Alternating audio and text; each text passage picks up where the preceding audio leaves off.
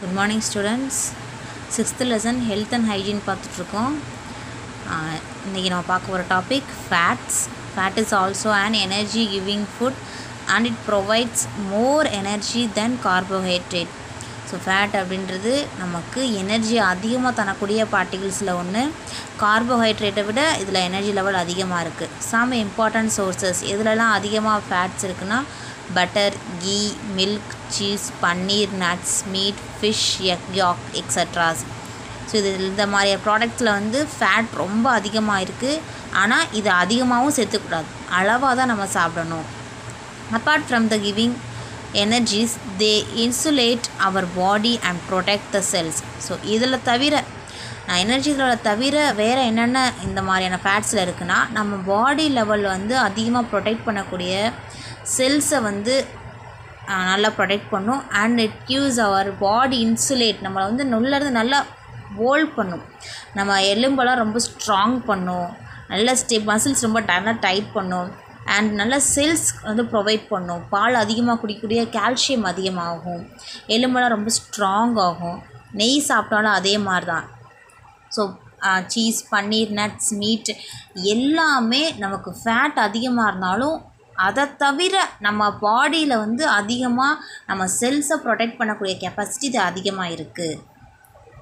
So ஒரு activity அதை base பண்ணி கொடுத்துருக்காங்க. ஒரு சில பார்ட்டிகிள்ஸில் ஃபேட் இருக்குது அப்படின்றத நம்ம கண்டுபிடிக்கணும்னா எப்படி பண்ணலாம்? இப்போ ஆயில் எடுத்துக்கிறாங்க, coconut oil and groundnut oil, அதாவது தேங்காய் எண்ணெய், கடல் எண்ணெய்னு சொல்லுவோம். இது ஒரு பேப்பரில் ஆட் பண்ணிவிட்டு அந்த பேப்பரை என்ன செய்யணும், கிரவுண்ட்நட் ஆயில் நல்லா ரஷ் பண்ணி பார்த்தோன்னா அந்த டிரான்ஸ்லேண்ட் பேப்பர் நல்லா எண்ணெய் ஊற்றினதுக்கப்புறம் ஒரு மாதிரி ஆகிடும் பேப்பர், லேஸாக டிரான்ஸ்பரண்ட் மாதிரி. அதை க்ரீஸி கலராக அந்த மாதிரி வேறு ஒரு கன்வே சேஞ்ச் ஆச்சுன்னா அதில் ஃபேட் பார்ட்டிகிள்ஸ் ப்ரெசண்ட்டாக இருக்குது அப்படின்னு அர்த்தம். ஸோ அதே மாதிரி proteins R necessary for our growth as well as for regulating various body functions such as digestion. So protein வந்து நம்ம பாடிக்கு ரொம்ப இம்பார்ட்டன்ட். இந்த ப்ரோட்டீன் சாப்பிட்டா தான் நம்ம பாடியில் இருக்கிற எல்லா பார்ட்ஸுக்குள்ளேயும் எனர்ஜி லெவலை சர்க்குலேட் பண்ணிவிட்டு வேஸ்ட் பார்ட்டிகிள்ஸை டைஜஸ்ட் பண்ணும். The sources of proteins are pulses, eggs, fish, milk, chicken, soya beans, nut, grams, etc. So இந்த மாதிரியான ப்ரோட்டீன்ஸ் எதில் அதிகமாக இருக்குது? ஸோ பல்சஸ்னால் பருப்பு வகை, இந்த மாதிரியான பருப்பு வகையில் அது இருக்குது. ஸ்ப்ரவுட்டட் பல்சஸ் அப்படின்னா முளைக்கட்டுனா பயிறு அப்படின்னு சொல்லுவோம். இந்த மாதிரியான பார்ட்டிகிள்ஸில் முட்டை வெள்ளை கருன்னு சொல்லுவோம்ல, அந்த வெள்ளைக்கருவில் மீன், பால், சோயா பீன்ஸ்லலாம் நம்ம ரைஸ் சாப்பிட்றோம்ல, அரிசி சாப்பாடு, அதை விட அதிகமான ப்ரோட்டீன் சோயா பீன்ஸில் இருக்குது அப்படின்னு ஒரு வேவ்லன்னு சொல்கிறாங்க.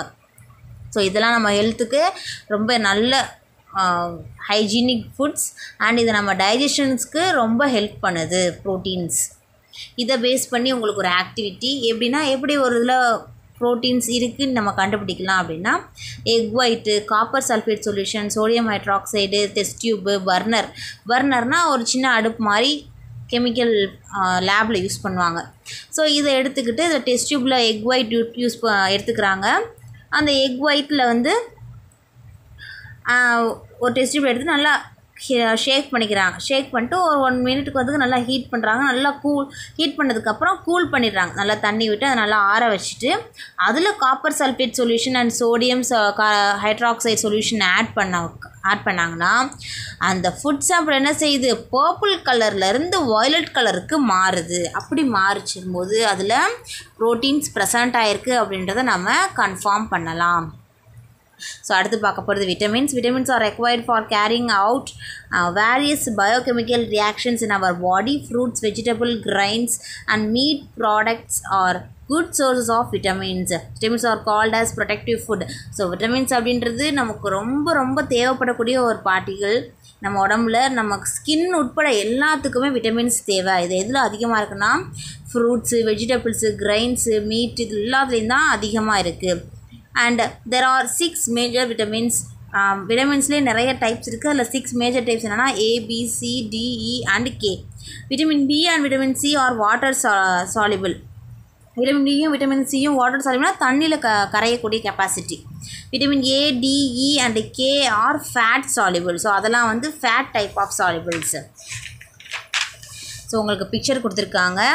So விட்டமின்ஸில் vitamin A, B, C, D, E, K இது எல்லாத்தையுமே எங்கெங்கே என்னென்ன இருக்குது. ஸோ ஏ அப்படின்றது நல்லா ஹெல்த்தி விஷன் அண்ட் ஸ்கின்ஸ்க்கு யூஸ் ஆகும். Vitamin be healthy nerve system, formation of RBC அதாவது நம்ம நரம்பு மண்டலத்தை நல்லா ஃபார்ம் பண்ணும். ஆர்பிசி ரெட் பிளட் செல்ஸ் நமக்கு நல்ல ஹீமோக்ளோபின் செல்ஸை ப்ரொடியூஸ் பண்ணும். அதே மாதிரி விட்டமின் சி அப்படின்றது protect comes helps immune system, நம்மளோட இம்யூன் சிஸ்டத்தை ப்ரொடெக்ட் பண்ணும். And calcium absorptions vitamin D. Vitamin இன்றது infertility and vitamin கேன்றது delayed blood clotting. So ஒவ்வொரு விட்டமினும் ஒவ்வொரு டைப் ஆஃப் ப்ராடக்டாக நம்ம பாடியில் யூஸ் ஆகுது. இதெல்லாம் என்ன செய்யும்னா நமக்கு எந்த டிசீஸும் வராமல் நம்மளை ப்ரொடெக்ட் பண்ணுறதுக்கும் இந்த விட்டமின்ஸ் தான் ரொம்ப இம்பார்ட்டன்ட். அது என்ன மாதிரியான சோர்ஸஸ்லாம் இருக்குது, ஸோ இதெல்லாம் நம்ம சாப்பிட்லன்னா என்ன மாதிரியான டிசீஸ் வரும் அப்படின்றதும் உங்களுக்கு கொடுத்துருக்காங்க. இந்த டேப்லெட் காலத்தில் நம்ம பார்ப்போம். So vitamin sources and டிசீஷியஸ் டிஃபிஷியன்ஸ் symptoms. So vitamin A அப்படின்றது fish, oil, egg, milk, key, carrot, corn, yellow fruits, Greens எல்லாத்துலேயும் நிறைய இருக்குது. நம்ம இதெல்லாம் சாப்பிட்ல அப்படின்னா நல்லா சாப்பிடணும். சாப்பிட்லைன்னா நமக்கு நைட் நேரம் கண்ணு தெரியலன்னு சொல்லுவாங்க, அந்த மாதிரியான டிசீஸ் வரும். அது வர்றதுக்கு என்ன மாதிரி சிம்டம்ஸ் அப்படின்னா poor vision, difficulty of side and dim light, நமக்கு வந்து கொஞ்சம் கண் பார்வை கொஞ்சம் மங்குற மாதிரி இருக்கும். இந்த மாதிரியான சிம்டம்ஸ்லாம் தெரியும். விட்டமின் பி எதில் அதிகமாக இருக்குன்னா கிரைன்ஸ் அண்டு ரைஸ், மில்க், அதே மாதிரி க்ரீன் வெஜிடபிள்ஸில் நிறையா இருக்குது. இதெல்லாம் சாப்பிட்லன்னா பெரி அப்படின்ற டிசீஸ் வந்து ப்ரொடியூஸ் ஆகும். அது வர்றதுக்கான அறிகுறி சிம்டம்ஸ் என்னென்னா நர்வ் வீக்னஸ், நமக்கு நரம்பு தளர்ச்சி, ஃபேட்டிக், இந்த மாதிரியான நிறையா சிம்டம்ஸ் தெரியும். அதே மாதிரி விட்டமின் சியுமே ஆரஞ்சஸ், கூஸ்பெரிஸ் இதெல்லாம் நிறையா இருக்குது. இதை சாப்பிட்லைன்னா ஸ்கர்வி அப்படின்ற டிசீஸ் வரும். ஸோ அது வந்து ப்ளீடிங் கம்ஸ் அப்படின்ற சிம்டம்ஸ் மூலயமா நம்ம தெரிஞ்சுக்கலாம்.